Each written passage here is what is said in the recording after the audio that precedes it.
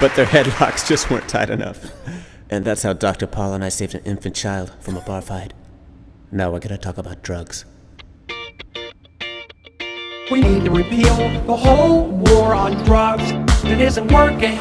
We don't have to have more courts and more prisons. This has to change. This has to change. Prohibition didn't work. Prohibition on drugs doesn't work.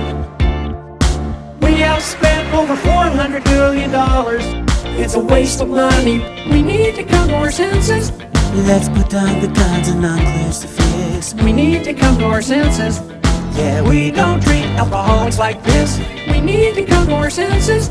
Prohibition's failing northern in 1926. We need to come to our senses.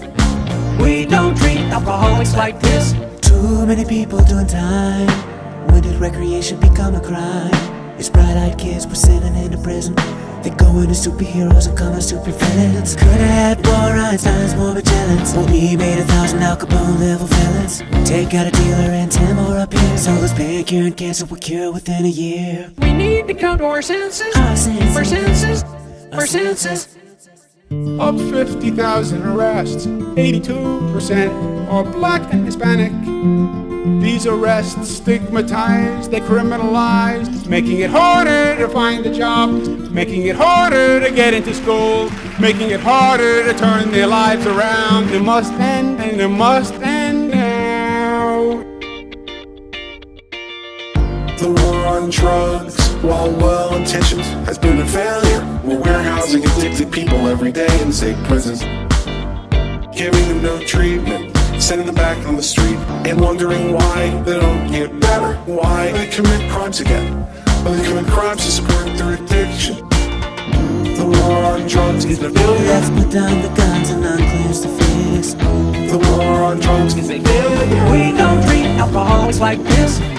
The war on drugs is a failure. Prohibition's failing northern in 1926. The war on drugs is a failure. We don't treat alcoholics like this. The cops got better things to do anyway, like stop real crimes instead of wasting time chasing that Mary Jane. Stone people don't start fights. No, they don't. Stone people don't rob banks. Not even close. The worst things stone people do is steal their roommates' Oreos, and that's a misdemeanor at most. A misdemeanor at most. A misdemeanor at most. Unless they steal the roommate's goldfish crackers, then it's a felony. Life in prison without snacks. Snooch. And so that's the experience in New Jersey. And I'm happy to take some questions with the time we have left. Thank you all very much. Featuring Kevin Smith and Jason Mewes. Check out their channel and their new film, Jay and Silent Bob's Super Groovy Cartoon Movie.